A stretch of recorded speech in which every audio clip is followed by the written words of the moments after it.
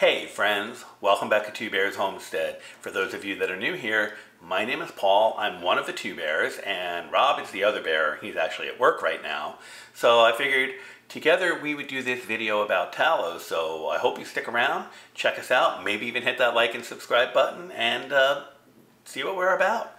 So as I just said, we're going to be rendering tallow in this video. I've never done it before, and I've been wanting to do it. So if you recall from a previous video, I hope I had talked about getting a cow, or not getting a cow, but ordering a cow, going in on the beef. And so with 3 other people, I have a quarter of a cow in the freezer. One of the things that I was, my stipulation is I wanted the fat, I wanted the tallow from that, because I want to render it. I want to learn cooking processes with it and other uses for it. And there's a lot of uses for it. And I also wanted all the bones, like the neck bones and the marrow bones. I mean, I got a lot of bones because nobody wanted them. I'm like, yeah, I'll take them. Yeah, I need a bigger freezer. But at the end of the day, I got the beef fat or the beef tallow. So for those of you that don't know what the tallow, or the difference between lard and tallow is lard comes from a pig. So you'll hear people cooking and baking with lard. That comes from a pig. So, and when it comes to the lard, for baking in particular, the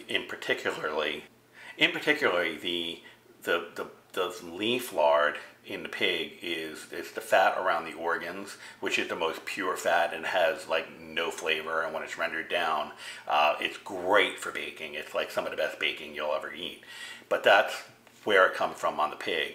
So when it comes to the cow and deer and sheep and goats and all that stuff, the leaf fat or the leaf tallow is the same tallow we're after. So it is the least flavored, it's the most pure, and that's what I got. And I wanted to make sure that I had spoken to the processor and made sure that's what I was getting, because the last thing I need is my house smelling like a greasy McDonald's rendering this tallow.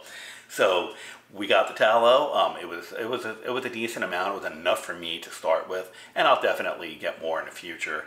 So it's a process to do it. So I did a lot of research on it. So we're going to do it together. And if you have comments about what I'm doing, or you have insights, please leave those comments below, because I need that feedback for the future, because I'm watching a lot of the things that you see on YouTube and when I Google it and all that stuff.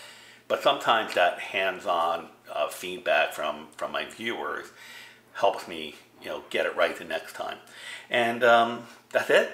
So let's get going. Let's start rendering tallow, and I'm sure it's going to be a wicked mess, because I just can't imagine it not being a mess. So I'm ready. Let's go.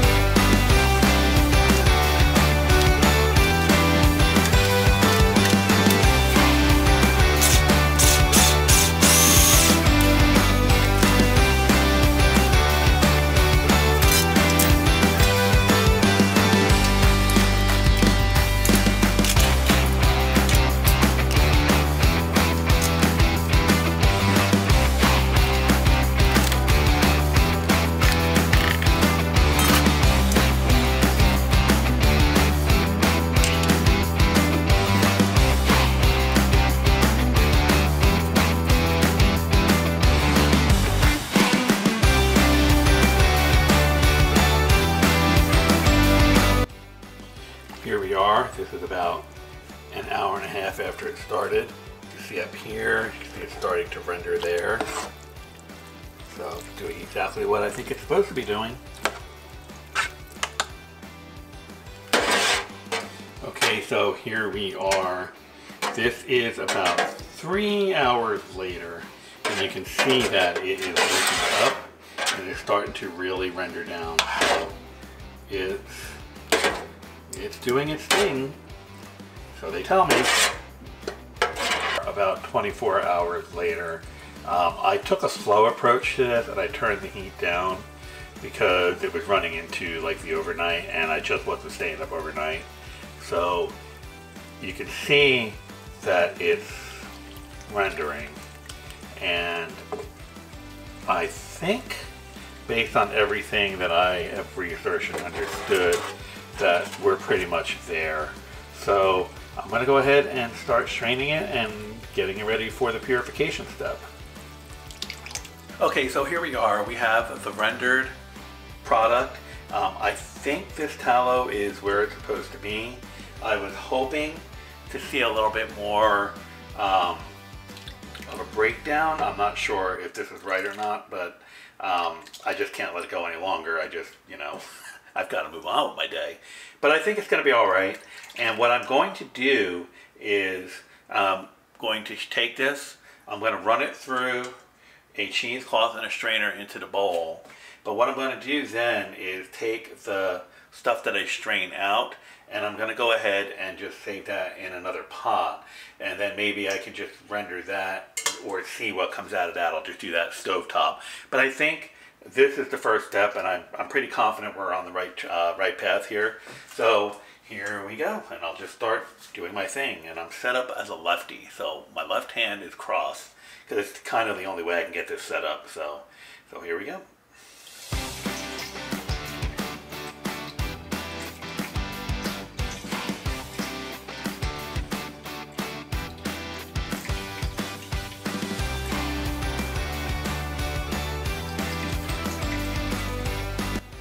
Okay, so I wound up with essentially two bowls, one large bowl and one small bowl. But in the small bowl, you can see the sediment settling down to the bottom. And from my understanding, that is what we want. And then also, here is the larger bowl. And it's a little more cloudy, but I think it's just also bigger, so it's going to take a little more time for it to settle. So in the refrigerator they go, and we will see what they turn out to look like. Okay, so this tallow has sat in the refrigerator. I had to leave it all day because I had to work. So this is what I strained earlier. Now, the tallow that I had left, or that stuff that I simmered out before, I went and rendered the rest of that down on the stovetop. So this is what I have of that. So this is going to go in the refrigerator, and I will be doing that as well. So I'm trying to get as much yield as I can out of it. So let's see. Now, I don't know how this is going to come out. So we are winging this big time.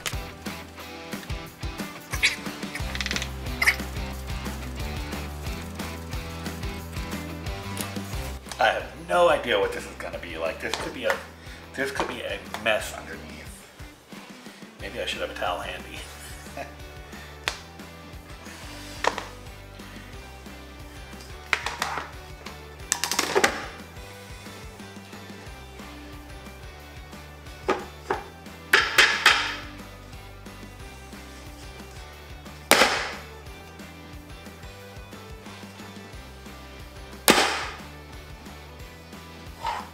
Here it comes. Oh, got to be kidding me. So, let's do that again.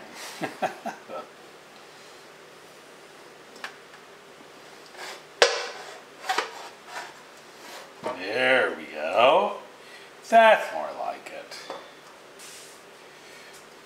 So as I understand it, all this here are the impurities in the tallow. So what we're supposed to do is scrape that off.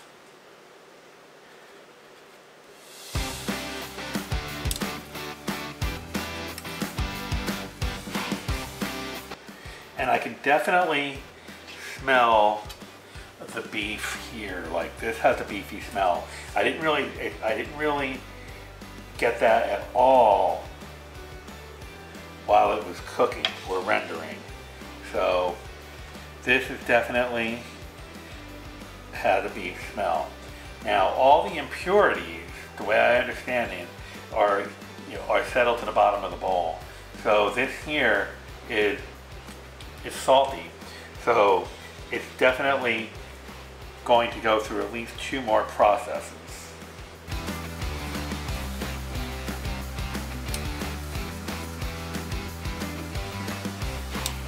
Now this stuff here, I could probably save and just use that for cooking. But that has all the impurities and it has a lot of salt in it. So I certainly don't want to put that salt into the cooking.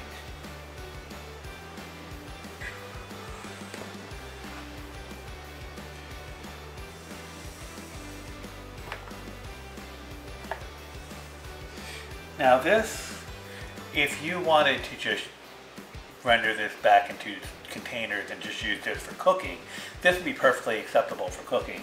I want to go through the purification processes. I want to get as much of this out, and that the beef smell, if you will, I want to get that out of there because I do also intend to try using some of this for making a moisturizer. I've always wanted to try that, and so I wanted to get it as pure as possible, and then then I want to do a moisturizer out of it. But I do want to use it for cooking as well. But I want it to be as pure as possible. Right now, this still has a little bit of a beef scent. So the trick is now we have to render this again using the same steps as the original rendering, if you will, and that is with water and with salt again.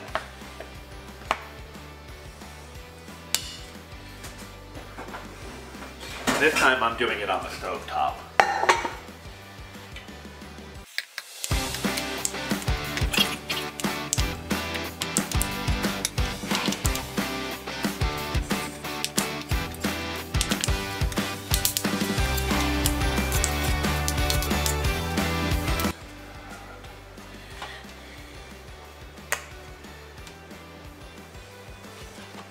This one seems to be lifting right out. We learned a lesson.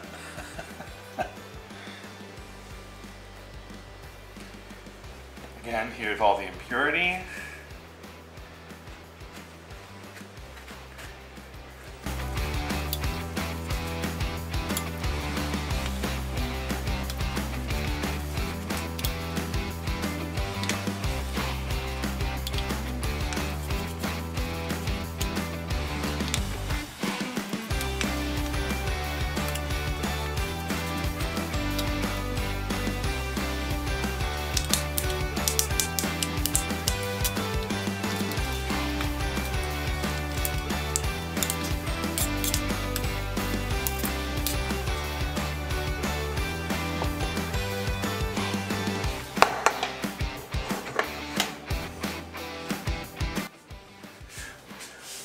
We're going to do the exact same thing. We're going to be adding water, and in this case 4 cups. And we're going to need about 3 or so tablespoons of salt.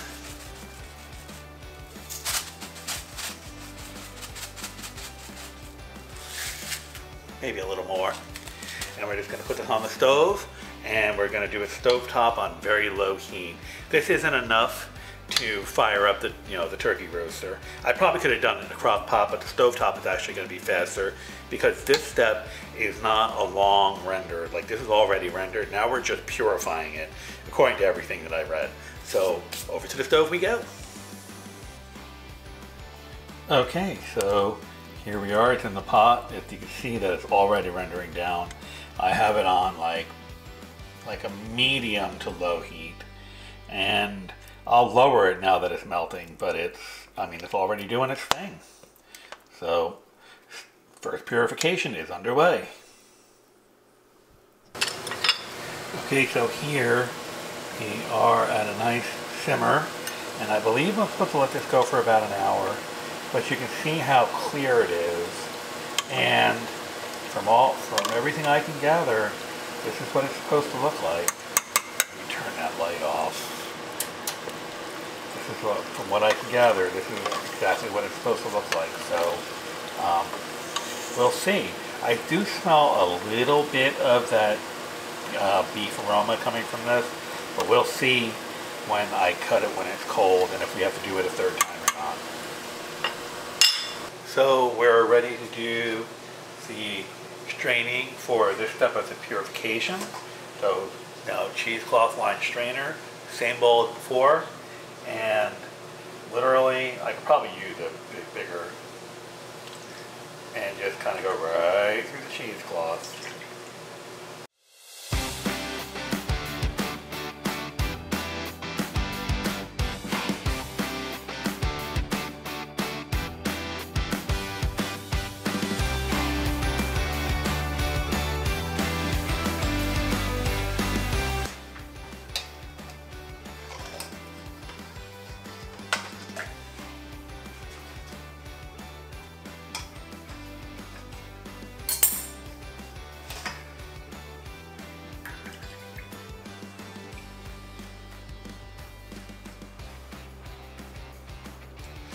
So, in taking out this second purification step, I think you can see it in the video. Let me see if I can get that. You can see the water is much more clear.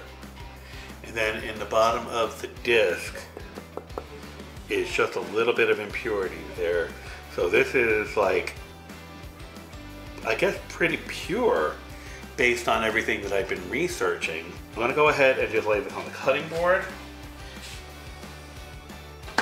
And then this other bowl here is the small bowl. That was that other tallow that I had done, and then I had rendered extra. So I'm going to go ahead and pull this out. This is just the one step. This is the first step. So I want to see what this looks like. And then I am not going to do a purification on this step. So I'm not going to do a purification on this step. So, and wow, well, there's no water in the bowl, but this is all the impurity. So if I wanted to, I could re-render this, and then that's, you know, I can, you know, purify it more.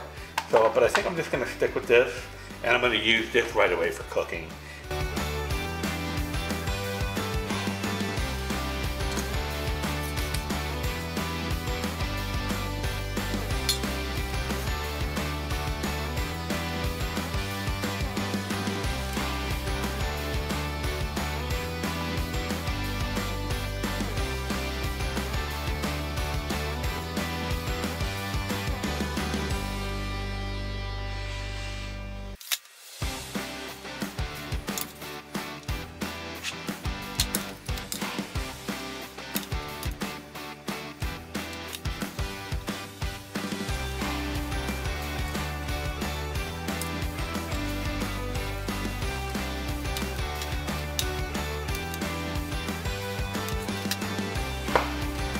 So I have decided that I'm going to go ahead and run this through another purification process.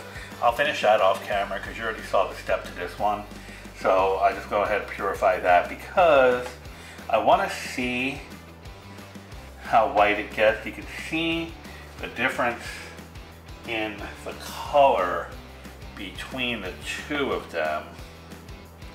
You can see this one, I'm not sure if it's coming through on camera, but this one here on the, I guess, left side of the screen, the larger one, is definitely whiter than the smaller one. So I think I'm going to go ahead and run the purification process on the smaller one because I'm thinking, I guess why not?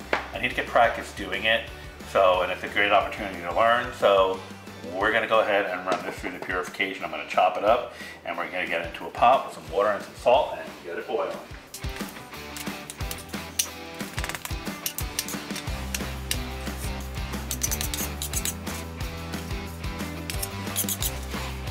Okay, so I've been giving it some thought as to what I'm going to do with this larger block of tallow that I purified.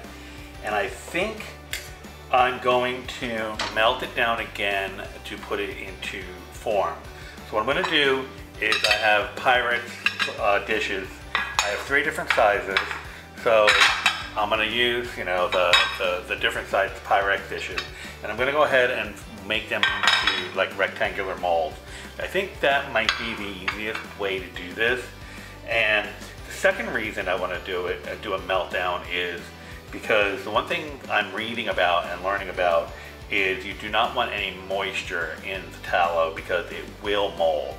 So, like right now, this thing is ice cold because it was in the refrigerator. So it's, you know, there's condensation happening. So once it goes to room temperature, I'll be able to gauge it a little bit better. But I mean, this is hard as a rock. So I'm gonna go ahead and I'm gonna cut it, and I'm gonna do a double boiler method. One of the methods that I learned online. I forget the website. I'm just not gonna try to pull it out of my butt. But I'm gonna do the double boiler method, and I've seen this on a couple of different sites. Just a pot, and then I have a glass pitcher, and put a double boiler system. But I'll put a washcloth in the bottom of it, so it's not resting right on the direct heat, and then slowly melt it, and then any water that's in there will settle to the bottom, just like it did in the bowls. So I'll do that, and then I'll pour it into the molds. I think that's going to be the way to go for this.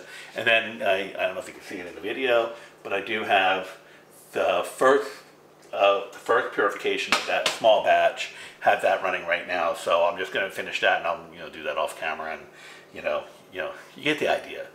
So that's it. Here we go. Okay, so this is the double boiler setup, and I have it on low heat, just letting it warm up, do its thing. And right next to it is that small batch of the tallow that is just now doing the first purification and boiling away. So that's going to take about an hour, maybe a little less because it's not a big batch, but it'll purify pretty good. And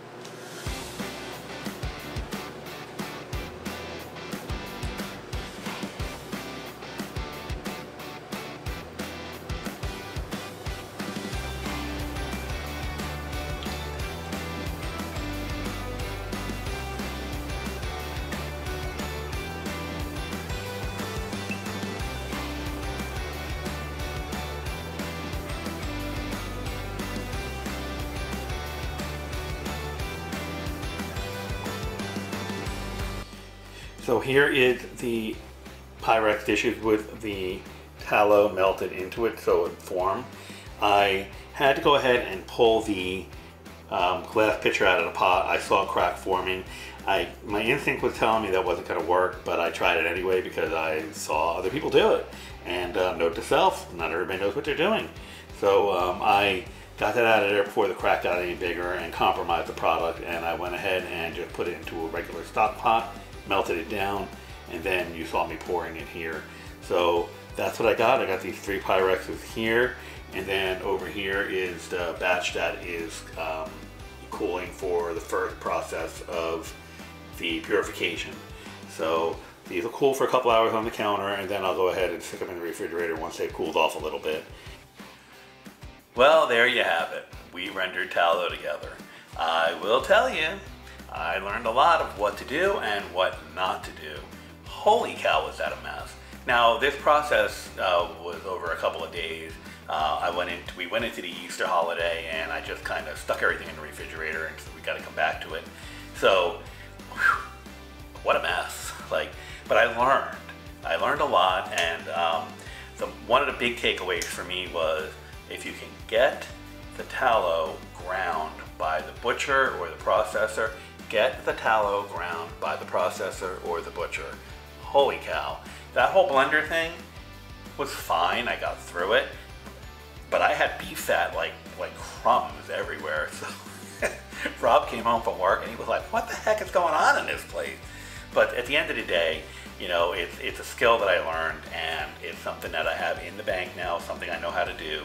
And if you have any feedback for me or any comments on how I did it, or insights more than anything, please leave those comments below, because that's where the value of my viewers come from, is helping me learn so I don't have to make a colossal mess in my kitchen again. Holy cow.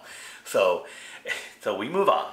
So the final product is I got what I call 4 cakes from it. Now, if you remember earlier in the video, I had the batch that I purified.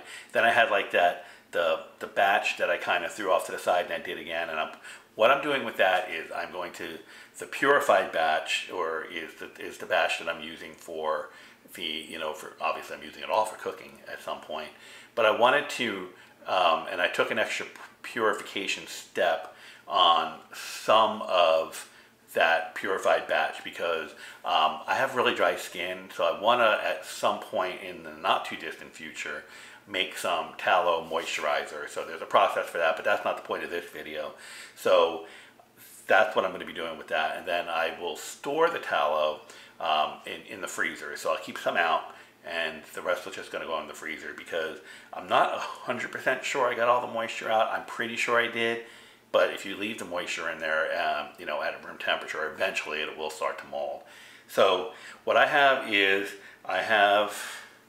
this is a tallow cake.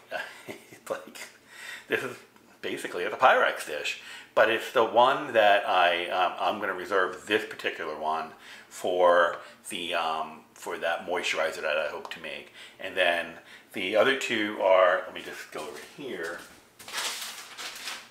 I have them already in Ziploc bags ready to go. I mean, this stuff is like hard, rock hard. I mean, it's, you know, I mean, it's rendered out exactly how it's supposed to, and it's beautifully white. It's pure.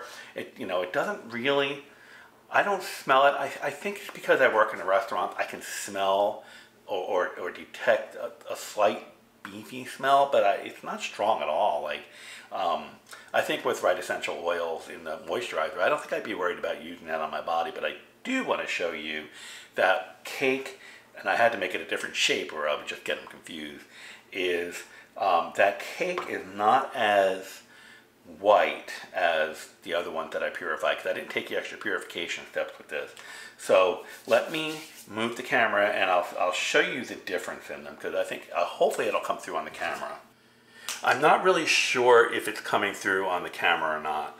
So this cake here is much whiter than this round one. So this is the one that I'm putting aside for making the, you know, the human grade moisturizer. So, but this one is definitely whiter.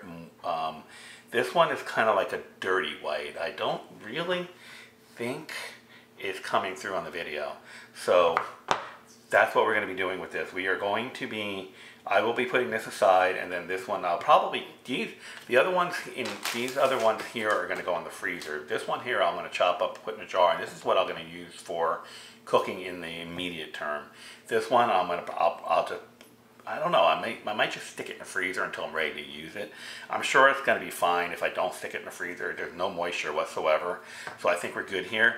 But I mean, it's great. I'm excited. I'm so pleased with the way this came out. So two of the things that I want to do with the tallow is, well, there's one of two things I should say, is I want to, you know, learn how to make that moisturizer. So my understanding is it's pretty a straightforward process, but I want to research it a little bit more. I'm going to take you along for the ride with that when I get to it. But I definitely want to do it because I seem to have like this dry hand thing going on, and I can't quite seem to conquer it. And I'm not sure what it's about, but every time I touch the dish soap, you know, and I tried all the different dish soap, and or anything, like I was cutting a pineapple the other day and my hand was on fire, and I don't know why it's suddenly doing that. So should I wear a glove or have worn a glove? Yeah, but you know, who thinks of that? When you're cutting a pineapple, boom, boom, boom, you're done. So that's the first thing, you know, I want to do is make that moisturizer. And then the other thing is to really understand using the tallow in cooking. Now, I've never used it in cooking. I'm a product of Suburbia who has tallow on their shelf. So I definitely want to understand how it's going to apply to the way I cook. And also, I want to make fried chicken. My mother-in-law made fried chicken last week, and it was amazing. And I was watching her do it, I'm like, I could do that. Like, I don't know why I never made fried chicken before. So I'll you know, that is definitely in my future. And who knows, that could even be a bigger mess than making the tallow. So, what a mess. Huge mess. Still there. Huge mess. So, but this was a good learning experience, and I'm glad I went through it. I understand it now. I understand, you know, the processes between the wet rendering, which is what I did, and the dry rendering. I think the wet rendering is a lot more work, but I think you get a much more pure product from it, and that's important because you want to get the beefy smell out of it, especially if you're cooking things that are not beef. So that's kind of where I'm at with that. So, but there are other uses for tallow as well. One that kind of sticks in my mind because I'm a little bit of a bird person, and I like to feed the wild birds, and especially when I lived up north, you put out those suet cakes with the bird seed mixed in. That's exactly what this is. I mean, it's literally, you render it down or you melt it down, you mix the bird seed in with it, you shape it up, and you can put it in a little holder out there, and the birds absolutely love it. And it's good for them in the wintertime. It gives them the energy and the fat. So that's something I could do with this in the future as well. Now, I don't think I would do it with the leaf tallow or the leaf fat, because that's the good stuff. But if I had access to all the other fat in the cow, yeah, I would do something like that, because why not? If they can benefit from it as well. So you can do this wherever you are. I would advise you to learn from my mistake, but you can do this whether you're on a homestead or not. If you can find yourself a butcher or a farm that sells grass-fed, grass-finished cows, that's the best to get. This particular cow that I got is not grass-finished, but it is grass-fed, so I'm okay with that for now. But the important thing is, if you can get it, get it. It's easy to do, it's easy to store, and I mean, it's really that simple. I'm fumbling it because it's that simple. And most people, especially here in the States, have some proximity to somebody that's raising the grass-fed and grass-finished beef, if you will. So that's pretty much it. I really thank you for following along on this one. A little bit long of a video today, but it was because I just keep stopping and cleaning. But at the end of the day, I learned a lot. I hope you did too. I thank you for your time. I thank you for being here. Please, please, please tell a friend about us. Share these videos. That's the best way you can help us grow. And also, hit that like and subscribe button. And one more thing, if you have any insights for uses for the tallow other than what I mentioned in this video, please leave those comments below to let me know what you think about some of the things you can do with it, and we'll just take it from there. Again, I appreciate you, I appreciate your time, and I will see you on the next one.